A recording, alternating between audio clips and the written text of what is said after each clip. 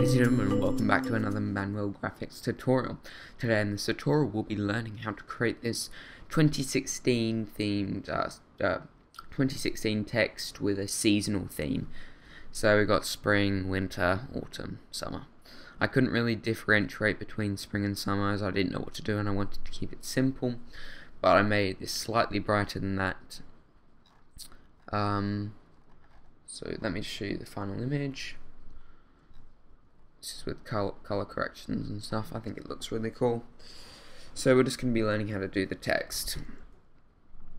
So to do this, we're just going to go onto a new layer, because I've already got my document here, onto a new layer, and I'm going to start off by adding some text. So Shift A and text, and I'm going to write 2016. And we don't want to make it on a 90-degree angle, we want to keep it down there. I'm just going to change the font quickly.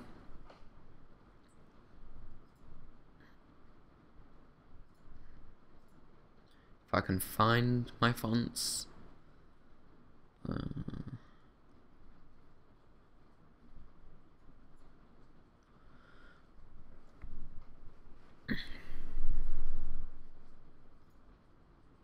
Okay, fonts, I'm going to use Futura, where is it, there, and I'm going to extrude it somewhat like that.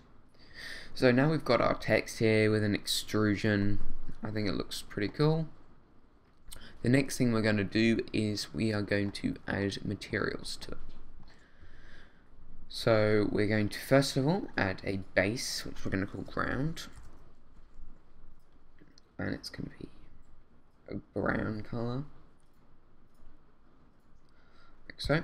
We're going to go into front view and orthographic mode, and we are going to have to create loop cuts on these. The only problem I haven't talked about is we're going to have to do each of the letters individually to customize them. So we'll do 2, Shift D.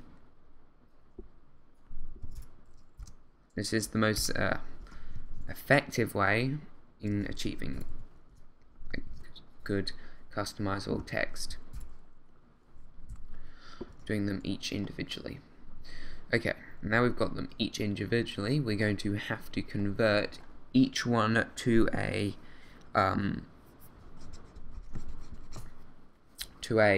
mesh, not a text. Because to edit text, when we hit edit, which is tab, it lets us edit the actual text, but we want it to be able to edit the actual faces and elements of it. And to do this, we're going to hit Alt C, and we're going to convert mesh to mesh from a curve meta surf or text. And we're going to do that to all of them. So now when we go into edit, we can edit all the faces and vertices, etc. So now we've got that done, I'm going to go ahead and create some lines. Control R to create a loop cut and around, something like that.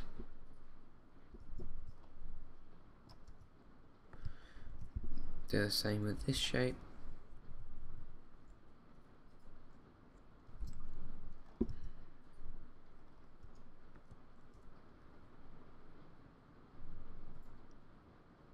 Like so. And this shape.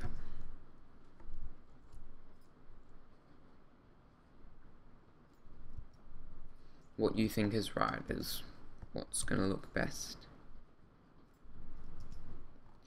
And now we've got all our loop cuts, we're going to add some material. So I'm going to have this one as the summer material, and I'm just going to hit B and select the top section, and I'm going to add, I've got a summer material already, I'm just going to assign it, which is a lightish green, light pale green.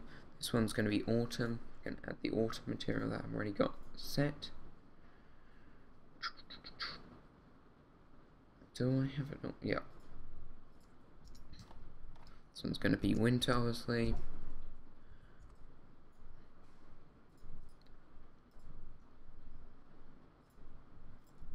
That's just a white. Autumn was just like a brown, a light brown. And this can be spring, which is a lighter green than the summer. So now we've got our text. Scale it up.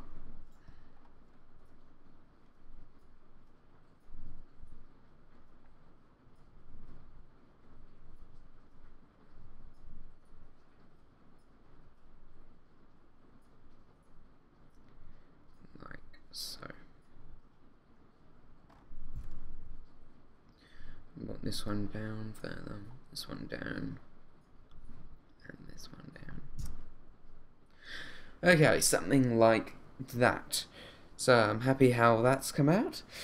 The next thing we've got to do is add some cliffs. Now I've got a tutorial out which explains how to create these cubic mountains. So I'm just going to duplicate this and put it on there.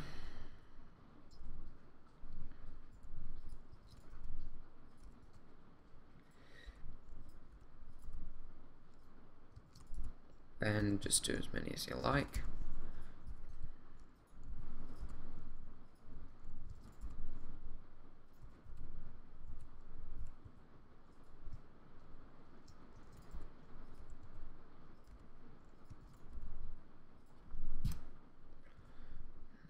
Now we just need to pull them up so they look like they're actually connected.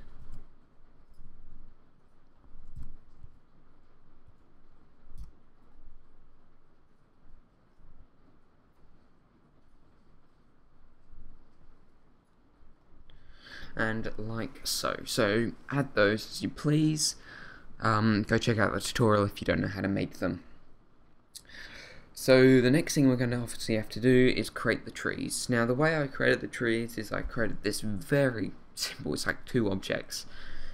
Very simple base tree here, which is obviously a trunk, which is a cube scaled on the Z, trunk on the Z axis and scaled in and in on the X and Y axis. And this here is just a cone in which the it only has 4 faces, and it was scaled vertically and shrunk horizontally and on the y-axis. And what I did to do this, and the rest of it is just placing it. And if you're wondering how I created the winter tree, I did that by subdividing it. And that leaves us with, subdivided twice. That leaves us with this, these interesting subdivisions, which I then assign these a white color. And I do this in quite a lot of my images. And assign the winter material, and that gives it a almost snow touched peak, which is the effect we're looking for. And then I just move these by hitting the M key to this layer, and then you just randomly position them on top of your planes. I render this 1920 by 180 and 200 samples, and for the lighting I used a HDRI which looks like this with multiple what's that word?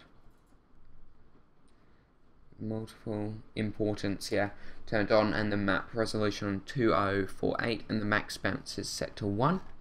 I then dragged it into Photoshop or any other editor you like, and I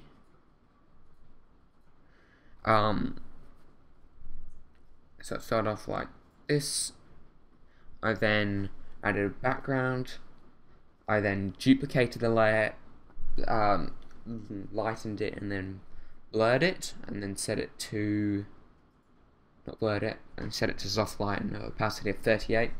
I added some curves, vibrance, and a hue and saturation, and then on top I added a sunburn or flare just to lighten the image up. So if you've got any questions, ask in the description below, and I hope you learned something, and I'll catch you in my next video.